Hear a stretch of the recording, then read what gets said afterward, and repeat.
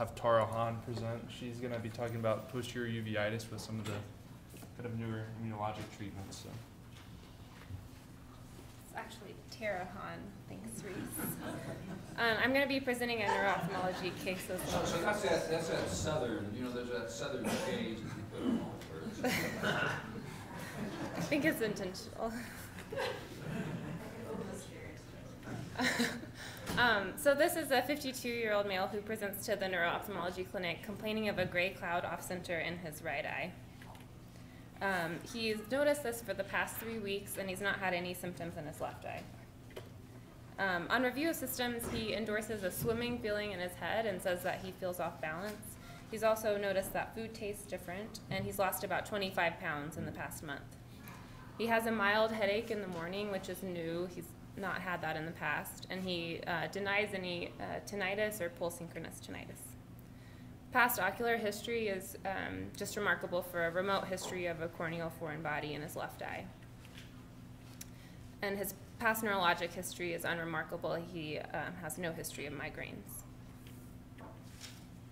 Interestingly, he was diagnosed with metastatic melanoma about 9 months ago and developed hypothyroidism from his immunotherapy and was started on levothyroxine about 4 weeks ago. His medications, in the past he was on a combination of nivolumab and ipilimumab for 12 weeks, and now he's on nivolumab only, and that was for the treatment of his melanoma. And he's also on amlodipine, rosuvastatin, trazodone, and levothyroxine. His social history is unremarkable. On exam, his vision in the right eye was 20/30. His pressure was normal. He had a 0.3 log unit APD on the right. His color vision testing was normal, but he did have a mild amount of red desaturation on the right. His critical flicker fusion was asymmetrically decreased on the right. His extraocular motility was full, but he fell off target with left head thrust and had saccadic eye movements with head rotation to the left. And his anterior chamber slit lamp exam was within normal limits, besides some corneal irregularity on the left. These were his fields. You can see on both eyes he has enlarged blind spots. On the right, he has a superior and inferior arcuate, and on the left, he has an inferior arcuate. On dilated exam, he had 3+ optic nerve edema on the right side. He had half-plus cell, no haze, and a blunted foveal light reflex.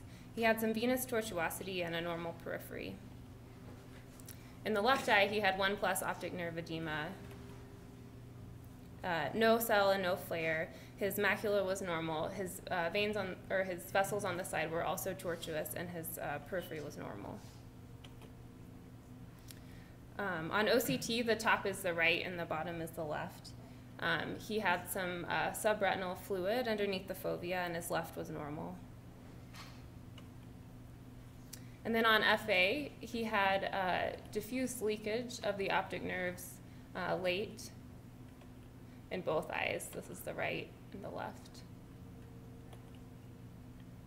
So his differential that we considered, first, CNS metastatic disease.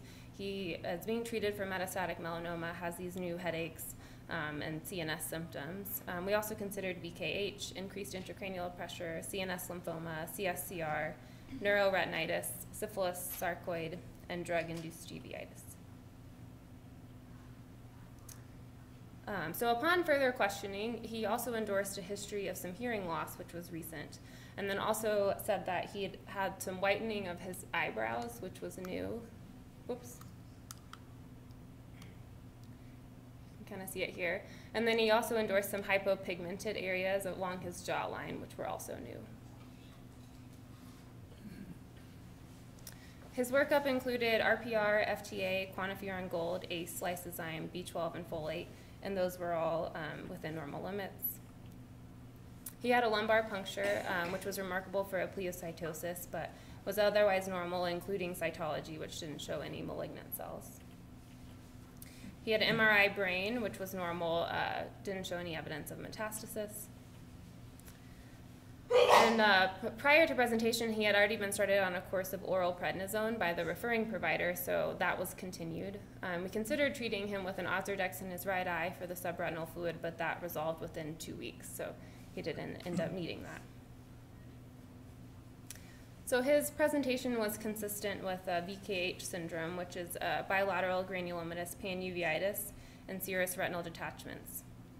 The criteria for diagnosis include that there can't be any history of ocular trauma or surgery because histopathologically this is identical to sympathetic ophthalmia. And then 3 of the following 4 have to be met: bilateral chronic iridocyclitis, posterior uveitis with any of the following: multifocal exudative retinal or RPE detachments, disc hyperemia or edema, sunset glow fundus, which is a yellow-orange appearance of the fundus due to depigmentation of the choroid or the RPE, and neurologic signs such as tinnitus, meningismus, vertigo, hearing loss, cranial nerve symptoms, or CSF pleocytosis, and any cutaneous findings such as alopecia, poliosis, or vitiligo.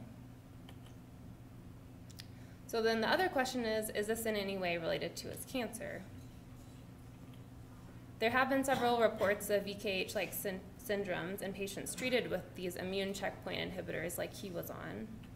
There's one case in the dermatology literature of a 55-year-old on nivolumab, was found to be actually HLA-DR4 positive and treated with topical steroids with resolution. And another case of a 54-year-old with melanoma on ipilimumab who was observed and their symptoms resolved. In these cases, the onset of uveitis can be immediate or delayed. And in the phase 3 clinical trial data of ipilimumab, ophthalmic inflammatory conditions such as uveitis, episcleritis, and scleritis occurred in less than 1% of patients.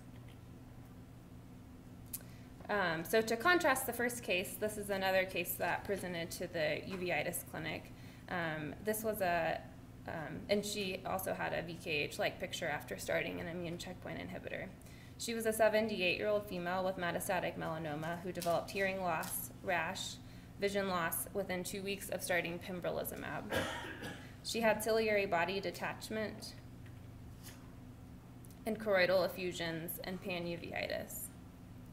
The hearing loss and the rash resolved with systemic steroids, but her vision loss continued to deteriorate, and she developed bilateral retinal detachment despite repeat subtenon's Kinalog injections.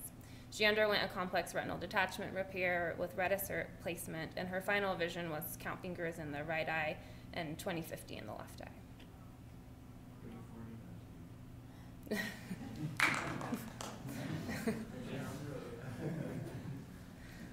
So what exactly are these immune checkpoint inhibitors and how can they cause uveitis?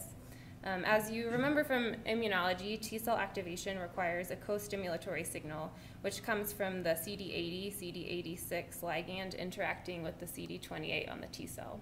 So here's the first signal, and then this is the co-stimulatory signal. CTLA4 is a CD28 homolog expressed on T-cells that also interacts with CD80 and CD86 to cause an inhibitory signal of the T-cell. Similarly, PD1 is expressed on T cells, and it results in anergy of the T cell when it interacts with PD-L1. Tumors can hijack these inhibitory pathways by expressing PD-L1 on their surface and allowing for tumor growth. In 2014, nivolumab was the first immune checkpoint inhibitor to be approved for the treatment of cancer, and it's now approved for metastatic melanoma, non-small cell lung cancer, renal cell carcinoma, bladder cancer, head and neck squamous cell carcinoma, and classical Hodgkin's lymphoma. In fact, these drugs have been so successful that there's now 5 PD-1 axis immune checkpoint inhibitors that are approved for the treatment of cancer, and there's over 100 ongoing clinical trials for immune checkpoint inhibitors, so we'll most likely be seeing these drugs more often.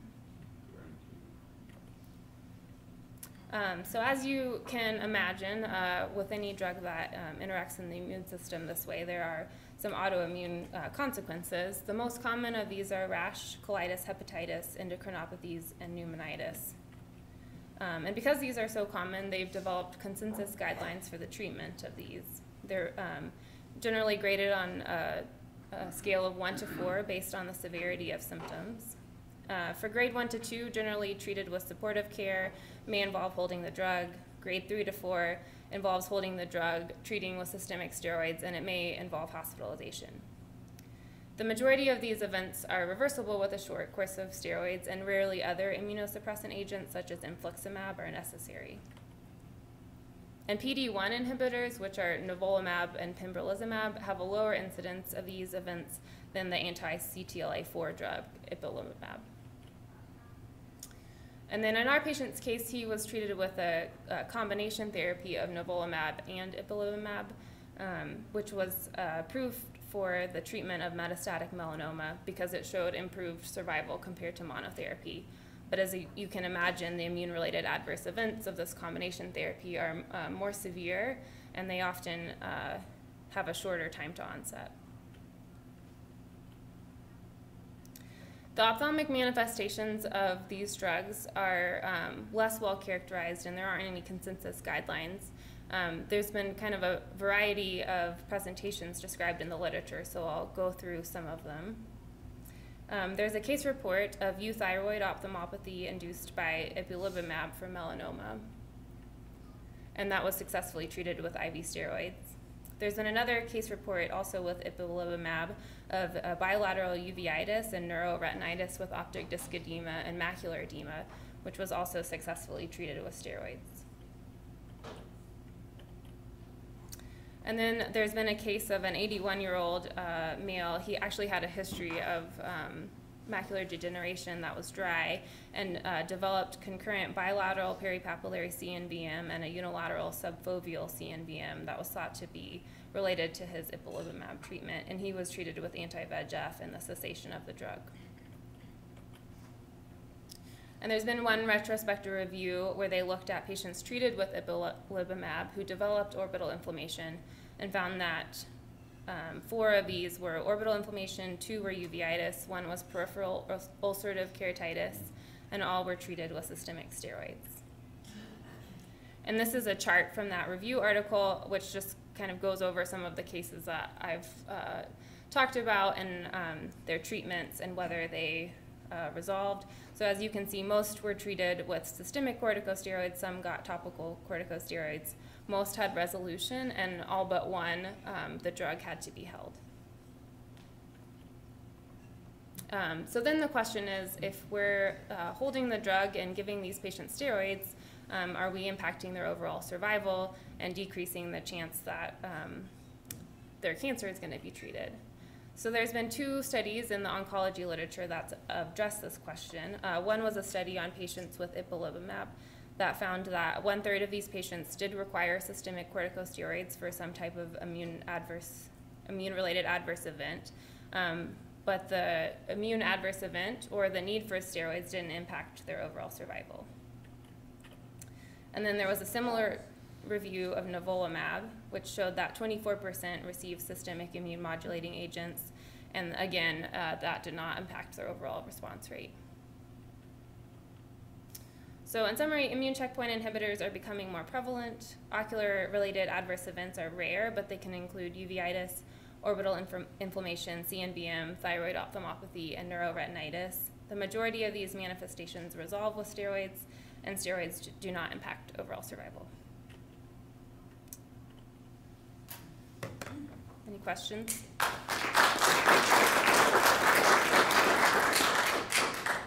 So I submit that the steroid survival question is still not totally answered. You start talking about subgroups and then subgroups, and you talk about then about it not being statistically different is what we say that it didn't impact survival. Mm-hmm. And my understanding is that in general it looked like it wasn't as good, but it wasn't statistically different. So it may be a power issue as much as anything else, because you're getting down to relatively small groups. It's like and these things are amazing. I mean, people who routinely it was a death sentence are surviving. Right. And it looks like it's long-term survival. So absolutely, and the holy grail when you talk to oncology is this whole immunotherapy concept and idea. So we're just barely getting started on what's going to happen. So I think that we have enough we can do comfortable doing that, but I don't think we could definitively know indeed if steroids don't impact survival. And of course, the other thing to remember is the whole concept now is not, we're there now, it's gonna do more and more and more. So the more we do, the more we're gonna expect other type of immunological results. I mean, I thought that peripheral ulcerative keratitis, I mean, that's a very bad disease as well. Yeah. I can see that starting to flare up. And so I think we as ophthalmologists are gonna start seeing a lot more of this. We need to be prepared.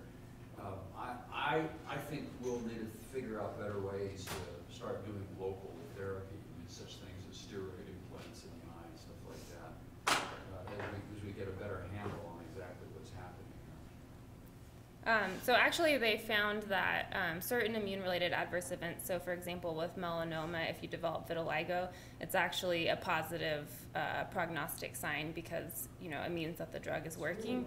Yeah, it means it's going after anything associated with it. So in these studies, they actually found a trend towards actually people who were treated for their immune-related adverse events. It trended towards a better prognosis. But that could possibly be because they were having a better response, right. Not necessarily because of the steroid. Exactly. So let's remember, the more the immune system seems to be revved up and going out of whack. John Zone used to always love, before we had going with this, to talk about, he would have patients with in-stage metastatic melanoma in which they just said, I'm sorry, there's nothing we can do. And then all of a sudden, they would go through a violent, spontaneous immunological reaction. And these people were just awful and miserable, and the melanoma just disappeared. It's like 2% of patients, spontaneous, complete resolution. So he used to go on for a long time. He said, we figure out how to do this and turn that immune system in, but I mean, I can still remember, Randy, it's just awful. I mean, they don't know what's going on, and all of a sudden, boom, every single melanoma thing in the body, and they're cured.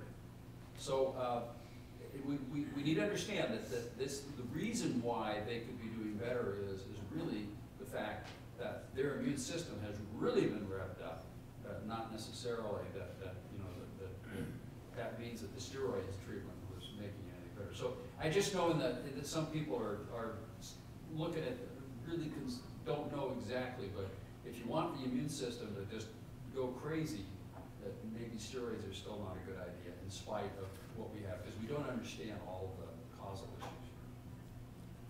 I think this is an underreported issue with these checkpoint inhibitors.